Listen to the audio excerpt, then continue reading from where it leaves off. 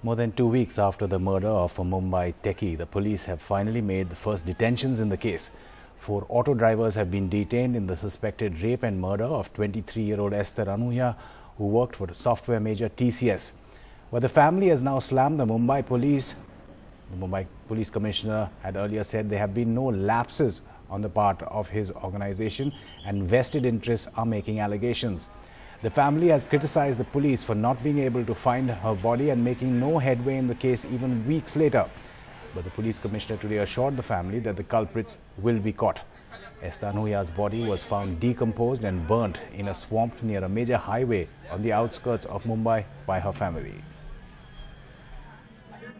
You did mention that the case came to you only on the 10th, but the family of Esther Anuhya has been saying that they didn't receive any support from the Mumbai police. What would you say to them at this moment?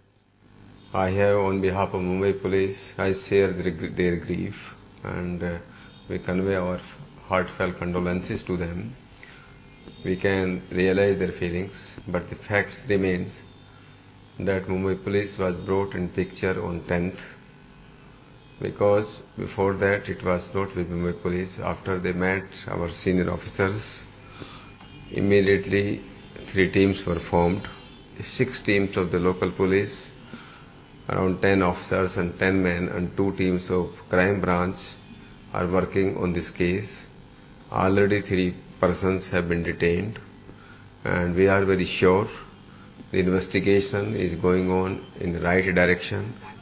As I mentioned, I am very sure within a day or 2 the case will be cracked.